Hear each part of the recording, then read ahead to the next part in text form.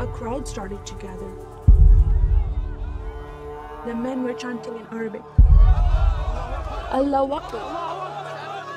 Allahu Akbar!" And my father and I, as I was holding his hand, were pushed to the front of this crowd. In the center of this crowd was an Arabic woman, dressed just like this, and she was tied up and she was sitting on a box. Next to her was an Arabic man, and he did a traditional Islamic prayer on the floor. And he got up from the floor, and from his side, he pulled out this very long golden sword, and he beheaded the woman. My legs are shaking, and my heart is going fast. And my father said, "If you don't listen to the teachings we're instilling in your life, this will happen to you one day."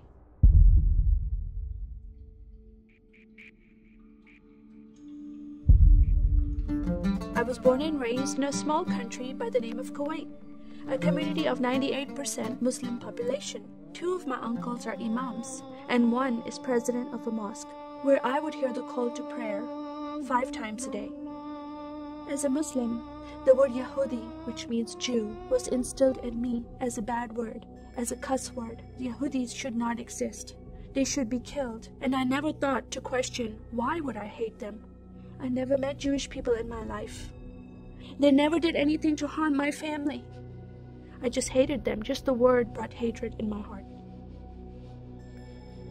It's very important to learn the Quran and the Hadith and even memorize it in Arabic. I even entered a competition where you recite a long chapter in front of Islamic leaders and teachers.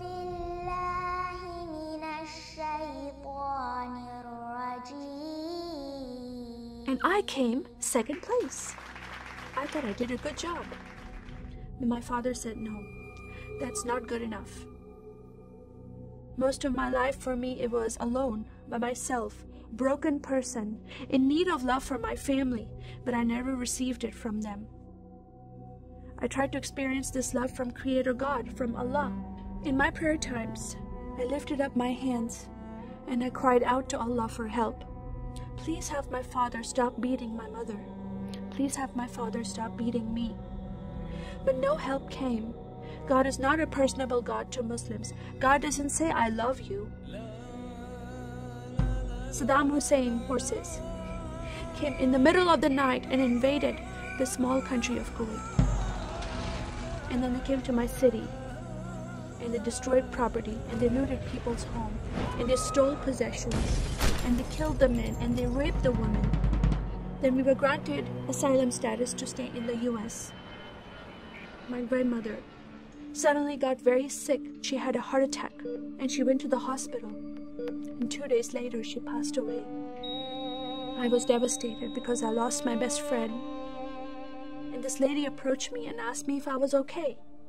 And I said, "No, Paula, my grandmother died." And I just started to cry again. At that moment, I was hurting so much, only crying helped. And Paula came to me and put her arms around me and she gave me a hug. And then she asked me a question, "Would you like to go to church with me?" When I walked into this church, I experienced love from these people and acceptance from these people like I've never before. Fellowshipping together. They were men and women together. They didn't have to be separate. No one was judging each other. And they knew I was Muslim. They were so friendly to me themselves, accepting of me and loving of me. And that was really surprising to me. And for the first time in my life, I heard a message from the Bible.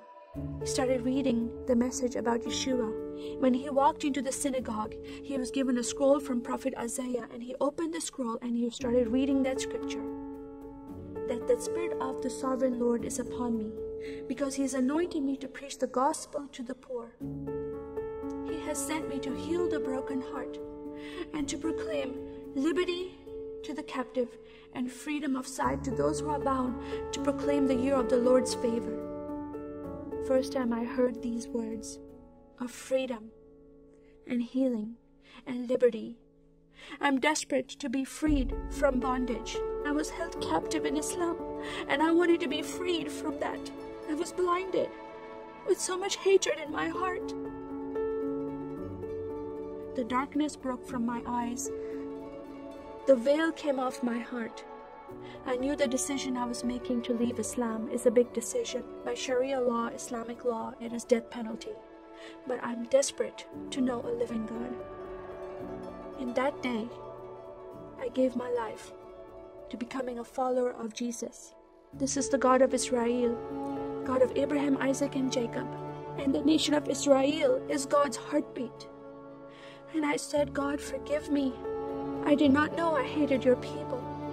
I love the Jewish people because it's their God, their Messiah that I'm following. And He told me to love them. I never knew what happened to the 6 million Jews that died. I never heard that in Kuwait in history. Now that I met Holocaust survivors, I know their story, and I shared my story with them. Your God, your Messiah, changed my heart, giving His life for me, so I can have life everlasting. He rescued me. He saved me. He came and brought joy in my life again. And I'm a blessed woman. And I start crying, and they start crying, and we are able to relate to each other, and they embrace me, and they love me, and they experience some healing, I believe, when they hear my story. That is a privilege to have that in my life. I am one for Israel.